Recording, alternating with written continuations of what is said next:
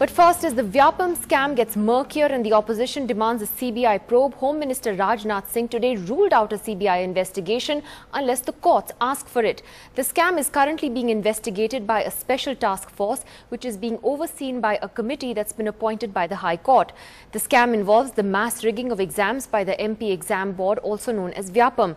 That's for medical colleges and government job recruitments. Vyapam staff and politicians are accused of taking money to manipulate the results, and the accusations go all the way to the top. जांच हो रही है। SIT high court ने बनाई है। SIT राज्य सरकार को अपनी रिपोर्ट नहीं देती है जांच से संबंधित, बल्कि हाई कोर्ट को अपनी रिपोर्ट देती है। जहां तक सीबीआई जांच का प्रश्न है, एक पीआईएल हाई कोर्ट में, संभवतः सुप्रीम कोर्ट में भी, दोनों जगह की गई थी। हाई कोर्ट और सुप्रीम कोर्ट ने सीबीआई के द्वारा जांच कराने से पूरी तरह से मना कर दिया था, यह कहते हुए कि इस समय हाई कोर्ट के सुपरविजन में ही एसआईटी जांच कर रही है, इसलिए सीबीआई जांच का कोई औचित्य नहीं है। Well, the Vyapam scam has left behind a trail of destruction and blood with a spate of mysterious deaths. The special task force has put the number of dead at 35 over the last few years, many of them dying in road accidents or suicide or sudden illnesses, and many reportedly between the ages of 25 and 30. Barkhadat spoke to one of the whistleblowers today who says that he too fears for his life. मेरे साथ पहले जिस प्रकार की बातें हो चुकी हैं, पहले भी मेरे साथ जान से मारने के हमले हो चुके हैं। ये सारी कोशिशें और लगातार इस प्रकार से व्यापम घोटाले से जुड़े लोगों की मौत होने के कारण लगातार इस बात का डर बना रहता है, कहीं ना कहीं ये सारी सच्चाई सामने लाने से पहले मेरी हत्या ना करा दी है। व्यापम घोटाले से जुड़े जो नए राज मेरे पास हैं, जो सारी जानकारियां मेरे पास हैं, वो सामने आने से पहले मेरी हत्या ना करा दी है। क्योंकि आपको सच में लगता है कि आपकी जान को खतरा है? बिल्कुल, मुझे इस बात का लगता है, इस बात के बारे में 100% में श्योर हूँ। और निश्चित तौर पर सरकार में बैठे हुए लोग जो इस जांच से प्रभावित हो रहे हैं, जिन तक इन जांच की आज पहुंचने वाली है, चाहे वे मुख्यमंत्री शिवराज सिंह चौहान खुद हों, वे सारे लोग इस घोटाले से जुड़े वे सारे लोगों को जो कहीं ना कहीं इस घोटाले को उजागर करने में लगे, उनकी हत्या कराना चाहते हैं, उन्हें कहीं ऐसे आप ये कैसे कह सकते हैं कि मुख्यमंत्री या कोई और किसी की हत्या कराना चाहते हैं? हम अभी जानते नहीं है कि किस सर्कमस्टेंसेस में ये हत्या हुई है। कई लोग कहते हैं कि कुछ सुसाइड्स भी हो सकती हैं। तो जिस तरह से आप ये बयान देते हैं कि भाई मुख्यमंत्री खुद सच छुपाना चाहते हैं, ये आप जिम्मेदारी से कह सकते हैं? ये बात सबूत के बिना कैसे कह सकते हैं? बिल्कुल, इस बात को मैं जिम्मेदारी पूर्वक कह सकता हूं कि मुख्यमंत्री इस घोटाले में आरोपी हैं, मुख्यमंत्री इस घोटाले में शामिल हैं। और अगर इस बात की जांच होगी, कोई भी जांच एजेंसी इसकी जांच करना चाहे प्रमाणिक तौर पर, लेकिन आश्वासन के साथ कि मुख्यमंत्री के विरुद्ध हम जांच करेंगे और समय सीमा में जांच करेंगे, तो उसके प्रमाण और उसकी जानकारियां मैं उस जांच एजेंसी को अभी तक इस तरह की कोई सबूत नहीं आई। अभी तक जो लॉ है, उन्होंने उनको एक अक्यूज नहीं बनाया। अभी आपने जैसे लॉ की बात की, तो लॉ के अकॉर्डिंग ही मैं आपको एक उनका क्राइम बता देता हूँ। जो अभी लास्ट टाइम मैं जब स्टेटमेंट देने गया था, तो मैंने जज डिस्ट्रिक्ट कोर्ट में जज हैं उनको भी बताया, जब मैंने स्टेटमेंट नहीं दिए, मैंने कहा मैं चाहता हूं कि मेरी मौत हो, पर मौत से पहले अगर मैं मर भी जाऊं तो मरने से पहले हाई प्रोफाइल लोगों के खिलाफ मेरे बयान दर्ज कर लिया। उन्होंने कहा हाई प्रोफाइल कौन? तो मैंने कहा शिवराज सिंह चौहान। वहां से टॉप टू बॉटम में शुरू करना चाह रहा था। तो बोले शिवराज सिंह चौहान का क्या अपराध है? आप शहर में अपनी साइकिल पे जाते हैं, पीछे पीछे आपकी है पीएसओ है, वो भी साइकिल पे जाते हैं, लेकिन आप खुश नहीं है अपनी सिक्योरिटी के साथ, ऐसा क्यों? क्योंकि पूरा टाइम तो ये आप ब्रिज वॉर्निंग के साथ रहते हैं। जी, पूरे टाइम रहते हैं। लेकिन ये कहते हैं, थोड़ा तेज बोलिए ना। आप पूरे टाइम रहते हैं। ये कहते हैं कि आप इनके साथ रहते नहीं है, साइकिल पे आगे निकल जाते हैं, आप पीछे निकल जाते हैं। अगर जाम लग जाता है तो अगर आगे निकल जाते हैं, ट्रैफिक जाम में, या आप पीछे रह जाते हैं? पीछे रह जाते हैं, तो इसलिए निकले, कोई गली में निकल गए तो हम रह जाते हैं, इसलिए साइकिल से कोई सुरक्षा नहीं हो पाती सही। पहला तो मैं सुरक्षा खुश होने के लिए नहीं, संतुष्ट होने के लिए, सुरक्षित महसूस करने के लिए ली थी। तो मैं सुरक्षा से ना तो संतुष्ट हूँ, ना ही सुरक्षा से मुझे सुरक्षित महसूस होता है। मैं वही इनको 1 जुलाई से मेरे साथ हैं, उसमें जितने भी समय साइकिल से मेरे साथ रहे हैं, आप इनसे पूछ सकते हैं मुझे कवर किया कि नहीं किया। साइकिल कवर करते हैं जितने समय साइकिल से रहे। आप अपनी साइकिल पे पीछे जाते हैं? पीछे जाता हूँ, जितना कवर करता हूँ उतना। नहीं, आपने कवर किया मुझे कि नहीं, करते हैं कि नहीं? कल जैसे मेरे साथ गए आप, मुझे लगता है 5 मिनट बाद ही आपका मेरा साथ छूट गया। टावर लोकेशन आपकी निकाली जा सकती है और मेरी ली जा सकती है, पता लग जाएगा। कहना है कि आप जान के इनके साथ नहीं रहते? नहीं, ऐसा नहीं है। Well, the question now is whether it is time for the Supreme Court to step in and monitor a CBI probe. Earlier, both the Supreme Court and the High Court had rejected demands for a CBI probe into this case because there is a special task force that is being overseen by the High Court in Madhya Pradesh for this particular investigation. But much water has flown under the bridge since then, and maybe it is time for a relook at this entire case. Dr. Abhishek Singhvi, the spokesperson of the Congress party and Rajya Sabha MP, joins us tonight. Prashant Bhushan, senior advocate of the Supreme Court. We've got Prashant Pandey, who's one of the original whistleblowers in the Vyapam case, also joining us tonight. We'll be joined by GVL Rao of the BJP and Neerja Chaudhary, senior journalist and commentator, here in the studio with us. Let me ask Prashant Bhushan the first question. Mr. Bhushan, one of the arguments that the BJP is giving today and over the last few days is that they cannot ask for a CBI probe because this is a case that is already being monitored by the High Court in Madhya Pradesh. And as Rajnath Singh said today, if the court asks for it, we will do it. Otherwise, we will not. As a lawyer, Mr. Bhushan, does that argument stand, or can Shivraj Chauhan still ask for a CBI probe and approach the court? No, Shivraj Singh Chauhan can certainly ask for a CBI probe. All that he has to do is to inform the High Court and perhaps seek the permission of the High Court, which the High Court will readily give. So far, the High Court did not order a CBI investigation because the state government had not consented to it. And the High Court at that time felt that it was adequate to have a STF being in turn monitored by an SIT. But evidently this arrangement has not worked out as well as perhaps the High Court thought. And there is also a problem. You see, we are hearing, we are getting some information to suggest that some of the beneficiaries of this scam are also some proteges of High Court judges. And that is why perhaps the time has come for this, for the Supreme Court to take over the monitoring or the supervision of the investigation and disassociate the STF, which is a state-controlled organization, and substitute it with an SIT. Because the CBI in this case also, in my view, would not be the appropriate agency, since the CBI is controlled by the central government, and the central government and the state government belong to the same political party. That is why we need an SIT to be constituted by the Supreme Court and monitored by the Supreme Court in this case. So you're saying not even the CBI, but it should be a special investigation team that is monitored by the Supreme Court. Dr. Abhishek Singhvi, wearing your lawyer's hat first as well, do you agree with Prashant Bhushan that there is nothing that legally prevents Shivraj Chauhan from writing to the High Court and asking for a CBI probe? Actually, it's just the opposite. It's a bit laughable, the point you just now made, as if the BJP were to make it, because just the opposite is the law. The law is that if the state government objects, the CBI cannot easily be made in charge without the state's consent, unless, of course, Supreme Court orders so mandate. The question which you rightly put would have a ridiculous situation. If the state asks, there is no question of any inhibition or delay in this CBI being appointed, point one. Point two, frankly, Nidhi, I don't think the CBI is sufficient in a case like this. As Prashant rightly said, you see, when the entire state polity has become so infected with this virus, have you ever in the whole world, forget India, forget the state of Madhya Pradesh, found 46 or 45 or 40 plus deaths in regard to one alleged scam? Obviously, something is very, and I hate to say this, it's tragic, so it shouldn't sound comic. It's something very funny is going on if 40 people have died. Now, if the whole system is so affected, you must have an outside element. And a SIT by the Supreme Court is done frequently. There is no reason why it's not done here. Third point, I'll be very brief, 1 second more, Nidhi. It has happened earlier when the entire body politic is found to have possibly a situation of bias. Entire trials were shifted out of Gujarat by the Supreme Court. There are SITs of a kind in 2Gs and 3Gs and other matters. What is the problem in having it? Now, everybody always puts against us the point that the Supreme Court a few months ago, in a matter in which I must disclose I appeared, did not at that stage wish to appoint, refer to the CBI. That was at that stage. And there was no finality. It was the dismissal of an SLP at that stage. Everybody knows that that is not a final order.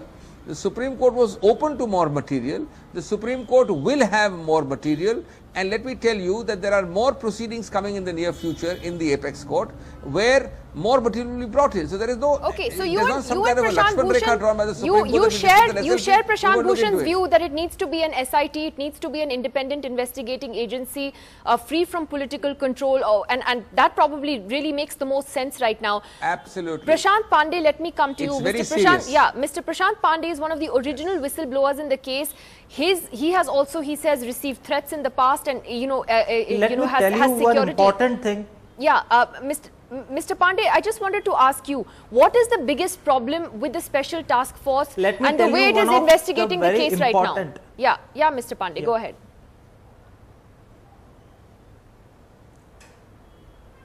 Basically, the origin of the entire case is based on the data recovery, whatever occurred from the hard disk of the main accused who is inside the jail.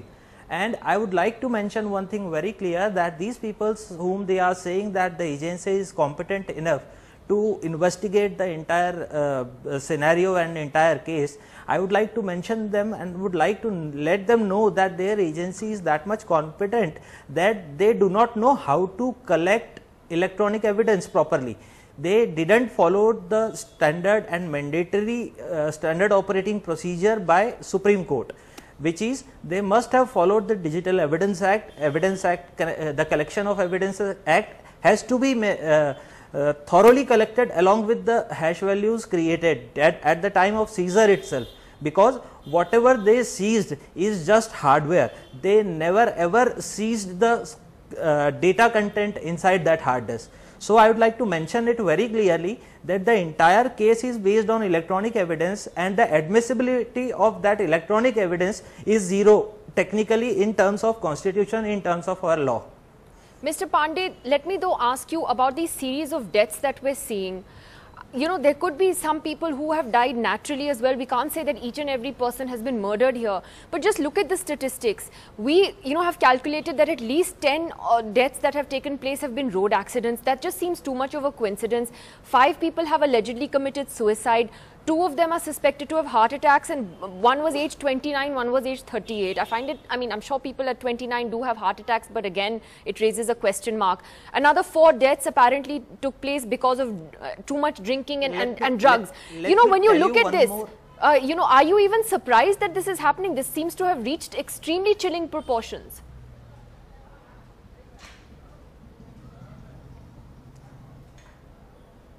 As far as another whistleblower who is already a doctor, a well qualified doctor.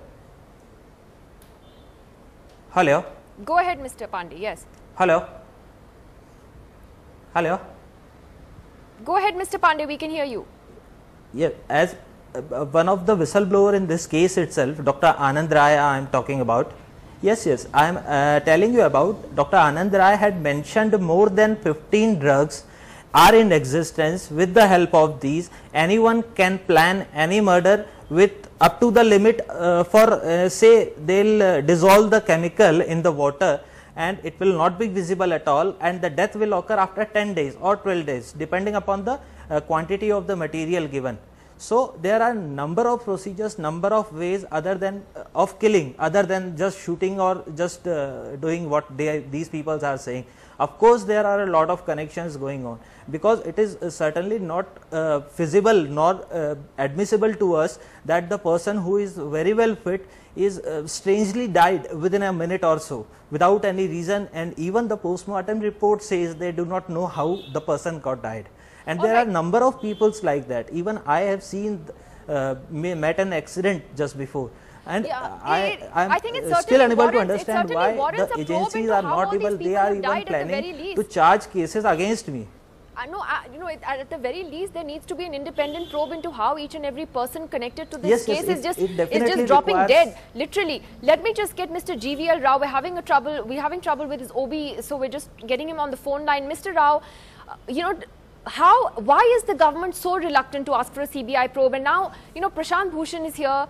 Okay, I have him on the OB now. Mr. Prashant Bhushan has just pointed out, so has Abhishek Singhvi, both as lawyers, that nothing stops Shivraj Chauhan from writing to the High Court and asking for a CBI probe. And in fact, both of them are saying there should be a Supreme Court monitored SIT looking into this. Mr. Rao, wouldn't it be best for the BJP and for Shivraj Chauhan to get an SIT constituted by the Supreme Court, not to hold back on this anymore?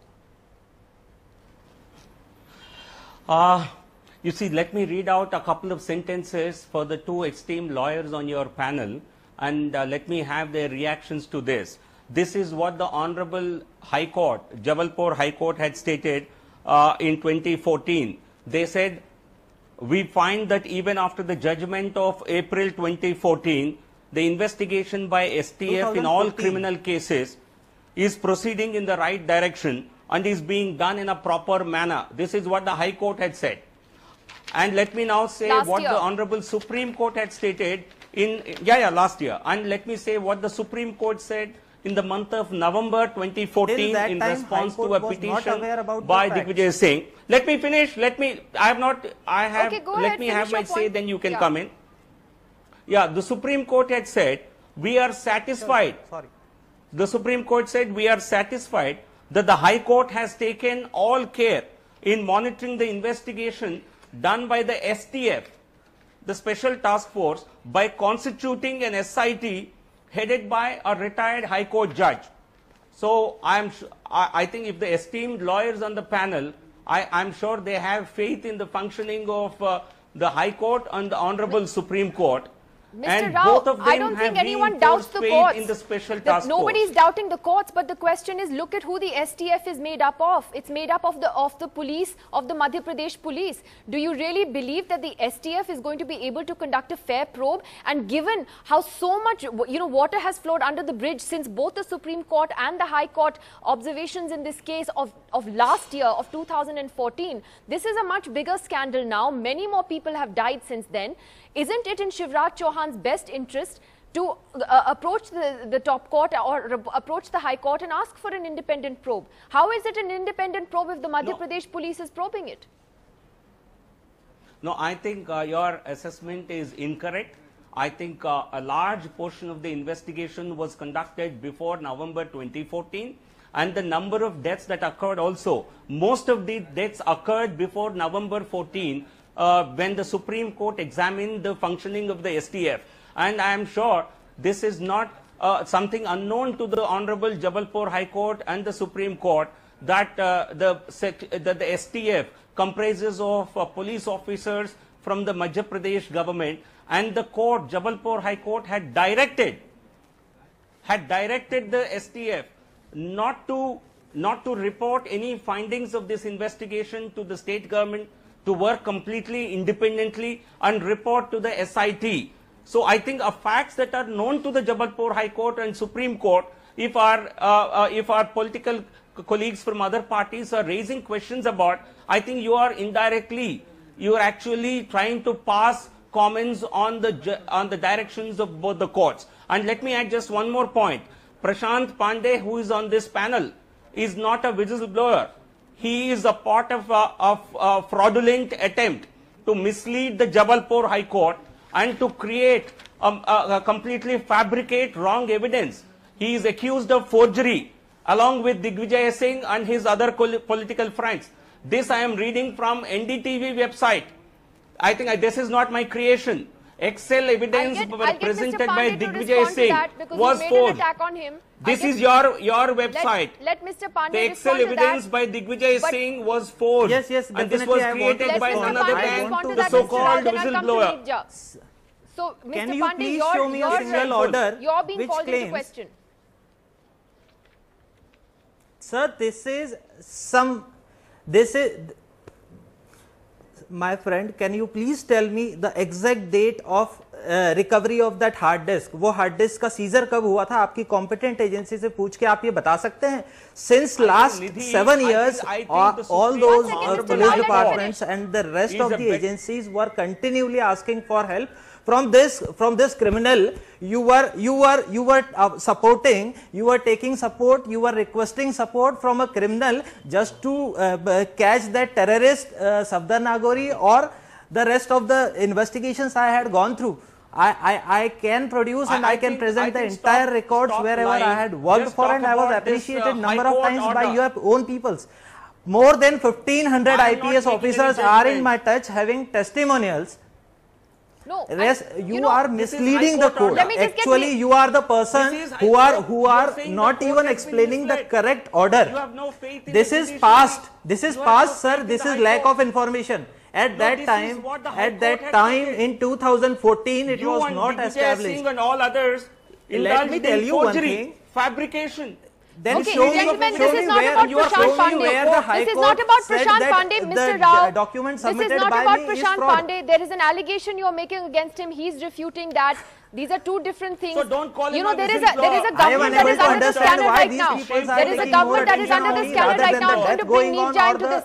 This is not a personal battle between the two of you. Neerja Chaudhary, it appears that the BJP at the moment has decided to rally around Shivraj Chauhan as well. Is that a risky strategy? It's on the back foot on Vasundhara. It's been on the back foot on Sushma Swaraj. There is a bigger political implication to all of this. I think I would say one thing and then go on to what you ask about the political implication. I don't think there has been a scam since independence of the kind of that Vyapam is, because you've had huge amounts involved in many scams, lakhs, what we heard in 2G, etc., thousands and thousands of crores, but you've not had killings. This is not a money scam, this is a killer scam. That is the difference. And even if all the 46 deaths that we are talking about are natural, why not go into the CBI probing it and come out clean? Because so much doubt and anger and agitation has been generated by this about what is really going on. And it is really in the interest of BJP, Shivraj Chauhan, the central government, all of them to order a CBI probe monitored by the Supreme Court. The Supreme Court, as everybody is saying. Now, coming to political implications, it's very strange and curious that the Prime Minister is silent again.